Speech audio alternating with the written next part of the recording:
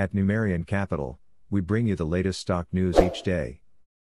Please like and subscribe so we can bring these articles to you each day. Thank you. Today, January 26, 2023, why is Plug Power stock down 7% today? Is now the time for concern when it comes to Plug stock? Shares of Plug Power stock are down big today following a shareholder presentation yesterday.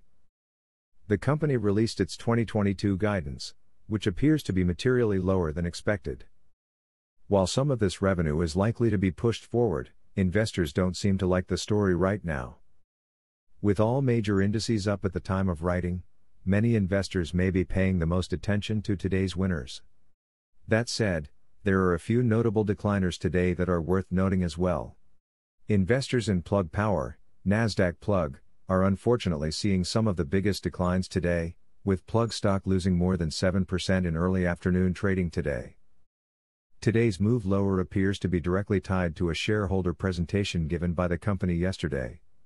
The slides were released via a Form 8-K for all investors to view and digest. Overall, the nuts and bolts of this presentation appear to be centered around the idea that growth hasn't materialized as many expected. Plug's 2022 summary indicates that growth of 45% to 50% is likely, compared to expectations of approximately 80% growth for 2022.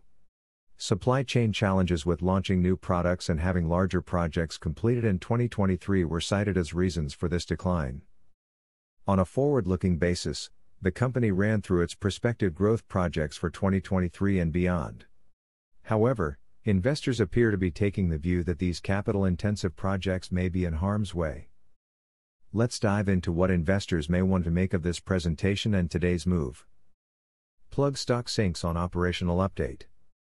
Any sort of pre-announcement when it comes to earnings is going to be watched closely by investors. Indeed, a revenue growth miss to this degree, given Plug's relatively small size, is likely to be viewed very negatively. Accordingly, in some respects, I think today's price action isn't all that bad.